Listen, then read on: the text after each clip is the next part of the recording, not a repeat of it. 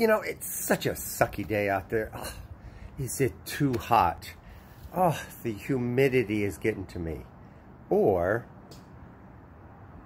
wow, what a beautiful day. Look at the blue sky. Look at those clouds.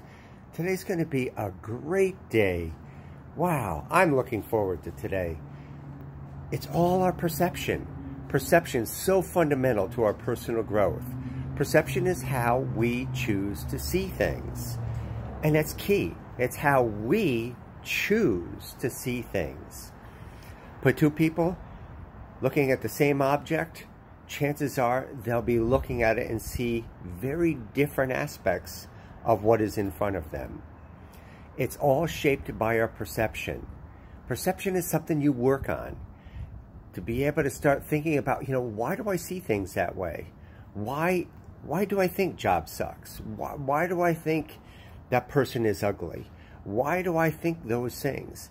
And it's typically all as a result of the conditioning that we've gone through in our life that has helped to flavor or develop our perceptions.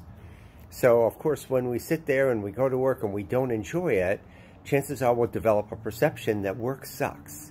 And guess what? Those perceptions are going to flavor and taint what we see and think about work, and even ignore the great things about work. Remember, it's all just that vantage point of which you look at, and changing a perception is the equivalent between seeing blah to beauty.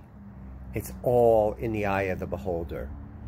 More on that as we begin to look at the different aspects that really shape how we see things and how it influences our own emotions and even how we feel or experience the day.